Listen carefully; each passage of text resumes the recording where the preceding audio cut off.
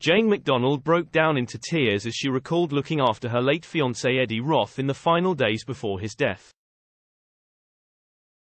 The Loose Women star lost her partner of 13 years to lung cancer in March 2021, when he was 67 years old. In a devastating new interview with the Daily Mail, Jane opened up about being Eddie's full-time carer in his final weeks. She said, "It wasn't slow, because we didn't know.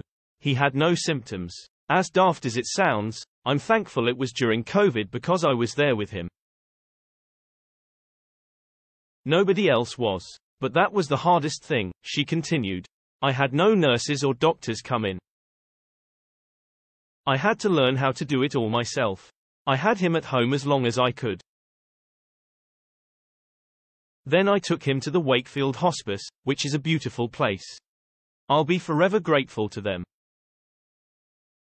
I was with him all the time there," she added tearfully. Jane also recalled the tragedy of Eddie's funeral, which took place under pandemic restrictions, meaning nobody could come to see him. Become an Express Premium member. Support fearless journalism. Read the Daily Express online.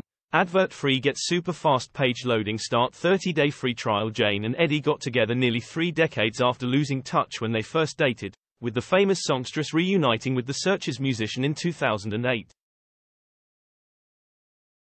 The pair spent over 10 years together before Eddie's sad death, and Jade hopes she can now pay tribute to him with her new tour. Jane will be dedicating With All My Love to Eddie in more than 20 theatres and arenas across the UK in 2024.